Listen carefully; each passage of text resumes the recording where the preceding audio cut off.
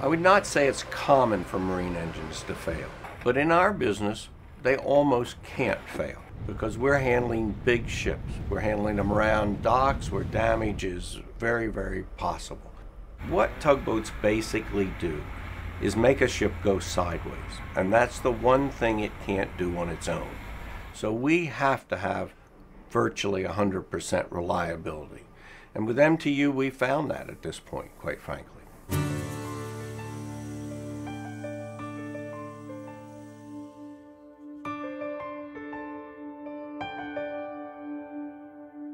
My father, Harry Rowland, founded Wilmington Tug in 1965. My family has been in the shipping business on the Delaware River for at least 200 years. In fact, my father has a chart on the wall that lists about 12 river pilots on the river in 1776, 3 of which were Rowlands. Wilmington Tug is the leading tug company on the Delaware River. This year we'll do about 36% of the ships that have come to the river. The ships are coming from all over the world. We assist ships that are bringing in oil, bananas, steel, automobiles, paper, and general cargo products. This year we'll do about 2,000 ship assists. The biggest ships that we assist are about 300,000 tons. Reliability of that tugboat is critical. Ships, big tankers come up carrying 1.5 million barrels of oil. You must be there. There is no exception to that. Okay, we're in position, we hold her here, okay. The earlier engines we had on our tugboats were Detroit diesel 2-cycle engines, which were actually very good engines. The next boats that we're building needed something a little bigger. We started with MTU in 2001, put 2 new engines into a brand new boat. Since then, we've put 6 more engines into 3 other boats, 2 of which were new, one of which was a repower. As a captain of a tug, obviously the most important thing is that we know when we get the call to go to duty that the engines will start.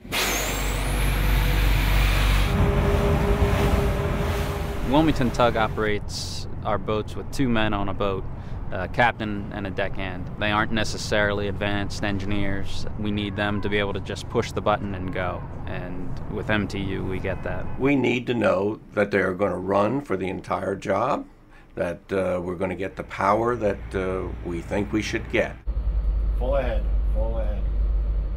Our biggest MTU engines, we really push to the limits less than 1% of the time, even on the biggest of ships that we're handling today. Current MTU engines, we actually have a wide variety of engines. We have the 16 V4000s, we have 12 V4000s, and then we have a pair of 8 V4000s. Getting another half a dozen storms like the one we just had, I guess we'll get some more salt ships up too. Well, yeah. That's right. It's certainly been good for that business.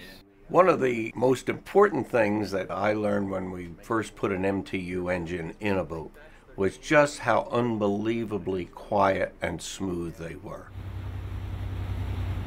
The engine is packaged ready to be set in the boat, basically. They'll come with soft mounts that are pre-engineered into the engine. They'll come with exhaust flexes, the electronic packages, the consoles, the electronic consoles, the mount in the boat. So it's a fairly complete package.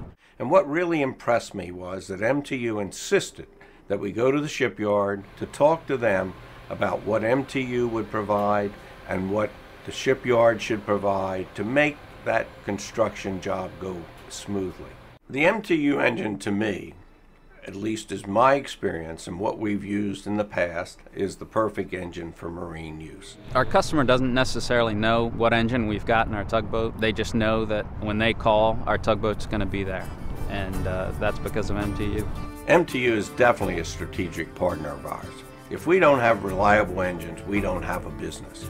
I'd like to thank MTU. I mean, we've grown a lot over the years, and MTU's been a large part of that. And MTU has always delivered on its promises.